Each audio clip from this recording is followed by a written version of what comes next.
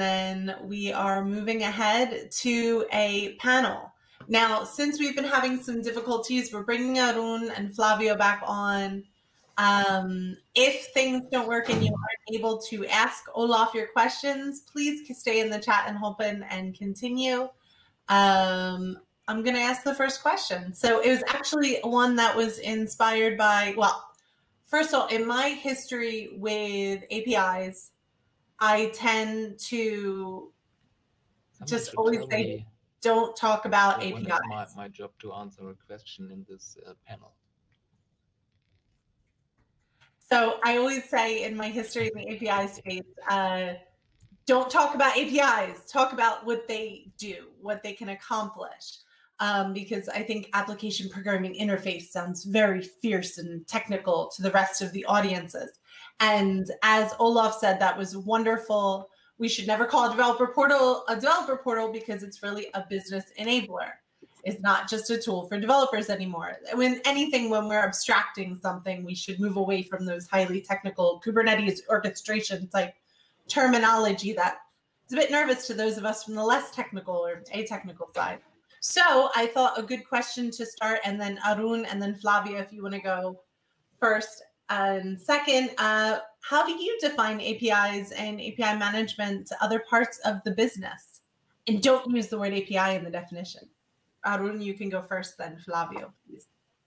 Sorry, Jennifer, I did not get the question right. So can you repeat it? When you're talking with business partners, how do you define APIs? How do you define API management without using the word API? How do you explain their value? The value is pretty simple, right? The value is more in terms of how they can interact with us without in pure technical terms. They don't have to talk to anyone, but the technology talks to the other technology using something called an API. That's the best definition that I can give it for now. Okay, then I can go, I think. Yeah, that is the €1 million question, right? It's not easy to talk about APIs without saying APIs. We try to focus on the digital business capabilities and explain about the digital transformation using interfaces and connectivity, enabling connectivity across departments in the company, and how they can leverage from each other knowledge, right? And for example, we talked before about the customer having the right information if the flight is delayed or if something happens. That's the use cases we try to bring to explain, okay, you have this digital capability here that can help you bring better value to the customers that you are responsible for. It's beautiful. Digital capability, though digital again sounds a bit hashtaggy, but that brings more value to the customer. Yeah, that's the whole agile mindset, right? Olaf? Let's see if this works. Okay, I'm reading the question. Thanks.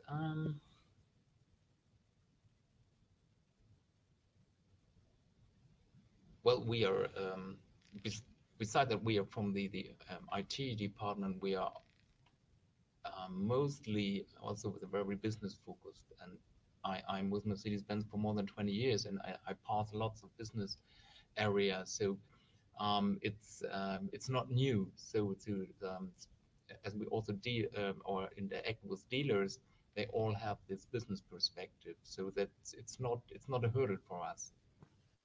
What it's new that there is from the internal organization, normally other areas are in touch with the dealers, and now the new organization which deals with the data products are also in touch with the dealers. So it's more and something that we have to align better internally and create more transparency. Absolutely. I think we need a lot of transparency. I heard recently the statement, I can't attribute because I forget where it came from, but that the CEO should always have the CTO up on stage with them because they bring so much value at this point. So we need to be talking about the digital transformation and the IT behind the business because they are equal pillars to holding up any business now. So I just had a question for everyone, and Flávio, you can start. How has your roadmap changed or evolved? I've heard that cloud computing anywhere from 30% to 60% rapid migration to the cloud has happened because of the crisis and pandemic we've happened. How has your roadmap pivoted? Well, you might have heard about something called COVID recently. Yeah, that impacted a lot, right? I mean, it's in the news. All airlines are basically stopped. So obviously, in terms of costs, we had to go into a huge amount of efforts everywhere. And yeah, IT is definitely in the spotlight. As I mentioned before, there's many old systems that are still around, and many of those need to be reviewed. And you mentioned Agile, also more work between different teams to try to collaborate and bring more digital solutions and cheaper solutions. Cheaper is always a key word to the customer. So the roadmap is constantly evolving. The roadmap was evolving anyway. Fair enough. Olaf, do you want to answer that question now about how your roadmap has changed at Mercedes-Benz? Okay, Arun, do you want to answer first? Okay. I mean, just like how Flávio mentioned, we are on the other side of the airline, right? So we are the providers for the airline. So I would probably put this in a very positive way, right? To say this gave us an opportunity to fix a lot of things that we have not had time to do it, right? I mean, every airline, every customer wants to go super fast. And that sort of means we sort of build a lot of technical debt over a period of time, right? But this is like an opportunity where we could fix a lot of those things, right? But that's one part of it. On the second part of the roadmap, I would say this also helps step back and think on what the future is, right? It's about cloud. It's about how do we interact with customers better? What are the different alternate opportunities that we can provide as solutions, like contactless, biometrics, etc., which all took a whole lot of time in the past to adopt, but now it's going to be easy. I mean, I can take a simple example. Schools were the last thing that we would say they can be digital, right? Now, if you think, all schooling is digital. So similarly, I think the adoption has been rapid. And I think the next 2-3 years will be a bigger spike up in terms of technology adoption than what we saw in probably the last 10 to 15 years. I hope so. We'll see, because I don't think it really worked that well with schools, but we'll see how it goes. Olaf. I like this way of panel discussion. And by the way, hi, Flávio and Arun. Nice to meet you, even though I can't see you. So the question is about how the pandemic accelerated the stuff at our end. Mostly, we're really pushing forward digital transformation, which we're all already on the timeline, but there is really an acceleration. So especially if we have the on and offline topic. So the customers go out to the retailer, which is not possible at this point of time. They need more engagement on the online offer. So the seamless customer experience and a switch between offline and online. This is where one of our focus points currently is and will be the next few years. I've seen already some retailers who completely set up a virtual showroom so that really the users walk around, and it's not like a website. It's really more like a virtual where you can walk around and you can have then direct talks and Zoom calls with the salesman and the others working on the retailer side. So I also see that probably this will push very much from all kind of not only from Mercedes-Benz but also from the other OEMs as well. Absolutely. And we'll see how long it lasts, because we know part of it is that crises push innovation. So we have to see what happens. So framework, yeah, we fully follow the Open API specification, and I can just, let's say, share the way how I operate, how I work on my new product. We really focus on contract first. An API really provides a stable contract, and as soon or as fast as you have defined the contract and also aligned with the first runner or forerunner customers, the better the effect will be. So we really defined the new specs aligned with external partners, so with some of the dealers who really gave valuable feedback, and then both on our end as well on the dealer side, they can start implementing the stuff. So this is more the philosophy: contract first, stick on this, and as soon as you are ready with your product, you have the first partners who have done their integration and can start using the API. So the revenue itself, you see the revenue very, very early. If you just end up with the product and launch it and then tell it to others, then all the potential customers, they start integration of the new API, which will take a few months. So you really lose time. So contract first is one how you can really speed up or that you receive some revenue. So Olaf was talking about answering the great audience question about how seriously do you take API product management, creating new APIs? Do you follow any kind of methodology or framework? And Olaf, of course, was talking about following the contract first method. So Arun, what happens over at Apidays? Yeah, so it's I would say sort of very similar, Jennifer. When I say the API first mindset, right, I can give you an example of the product that I gave in the use case during my presentation. The UI is never discussed. The main business context and the APIs are developed first. The UI comes as a afterthought, right?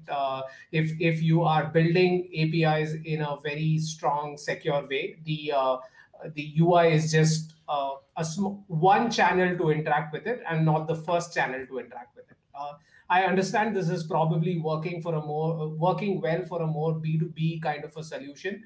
B2C probably would be a little different, but at least the mindset is build the APIs first, test it for stability, ensure that it works, and then sort of step into the UI layer and make the usability around it. So that's sort of been the process or the methodology, I would say. And similarly, when I'm looking at for an external APIs, I think both Olaf, Flávio, and even Apidays, the bit is the organizations are becoming far more open.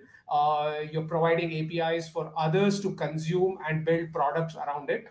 Earlier, this used to be almost impossible. It used to be more like you build a component and then talk about integrations.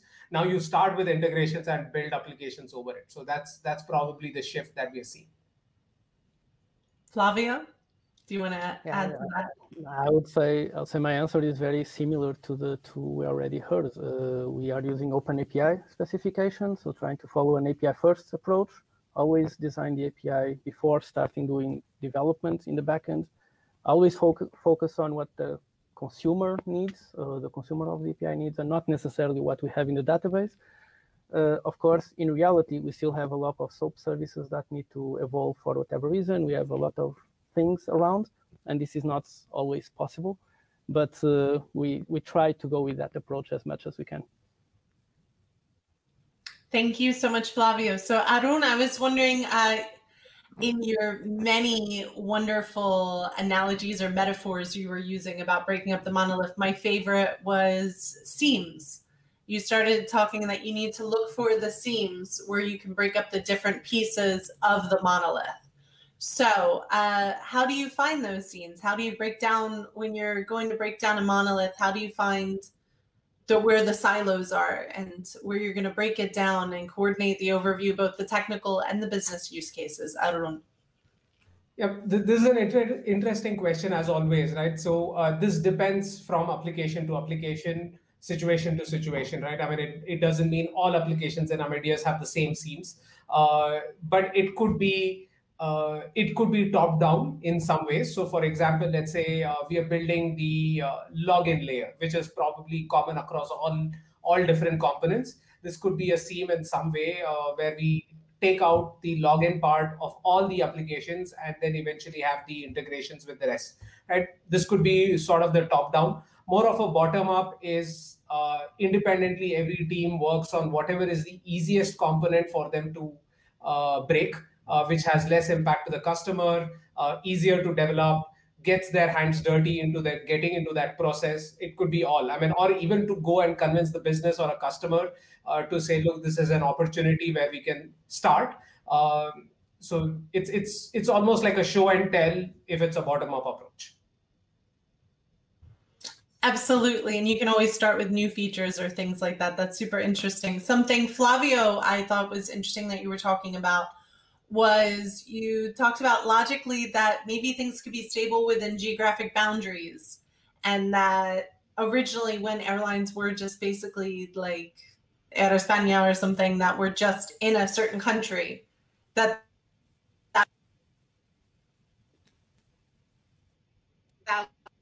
globalized space, and you need to cross those boundaries. There's differences, but how do you deal with things like GDPR and data restrictions if you're aiming to cross over these geographic boundaries? How do you do that in a safe data way? Sorry, Jennifer, I didn't understand the last 1 minute of the question. Sorry, it seems that my audio seemed to be going in and out. I apologize to everyone. I found it interesting when you were talking about how natural country to country, and then the idea was that you then had to break out of those geographic silos. And how can you do that securely? How does the API help facilitate all of these data sharing issues that come with geographic boundaries?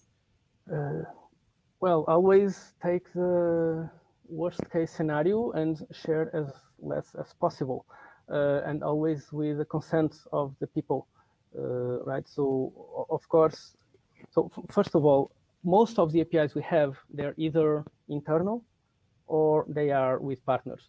So if it's a partnership, there's probably some contract signed by someone who defines what data can be shared.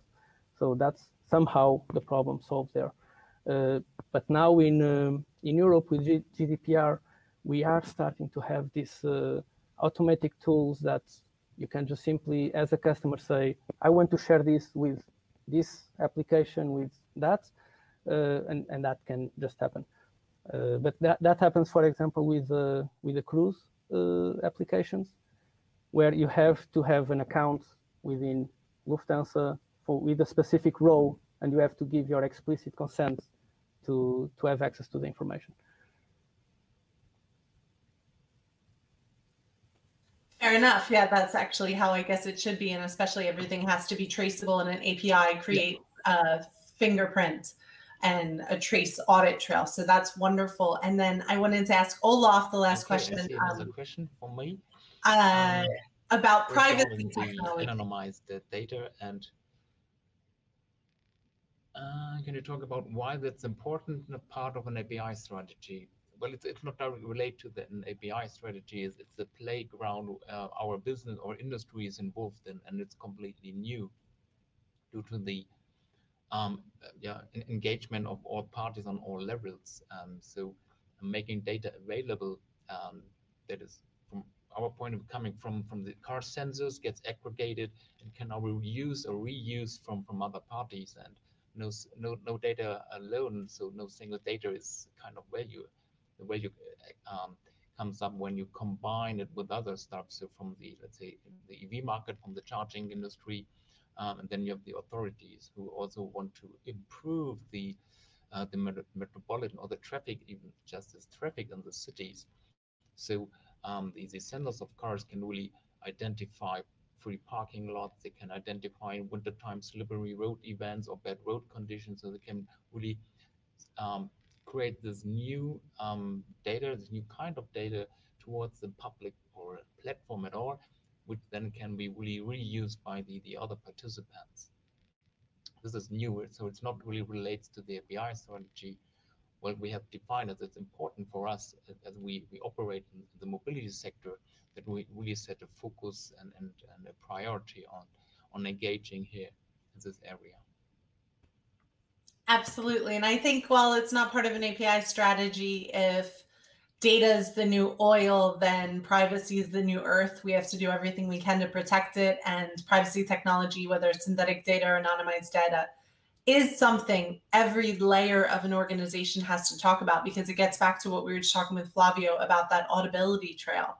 So with this, I really appreciate everyone through our technical difficulties, but it's 2021. We shouldn't have high expectations. Just hope for it to be a little better. And this was, I really learned a lot from Olaf, Flávio, and Arun, and I'm so grateful to each of you, as well as our very supportive and patient audience. So thank you, everyone. I think you have a spatial chat social to go to now to move yourself around in and have fun in a virtual venue. So take advantage of that. And good luck on your API journey. And I hope you enjoy tomorrow's API Days Helsinki and the North. Thank you, everybody. Have a good night or morning.